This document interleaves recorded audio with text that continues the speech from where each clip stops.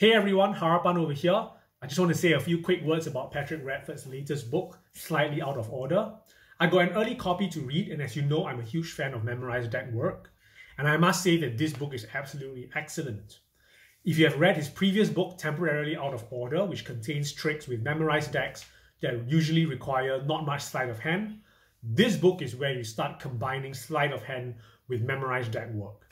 I've always felt that memorized deck work can be made so much stronger with just a combination of some sleight of hand, and I think this book exemplifies that idea very, very well. This book contains tricks not just with the Redford stack, but also some stack-independent tricks that you can use with your memorized deck. So definitely go check out Slightly Out of Order by Patrick Redford.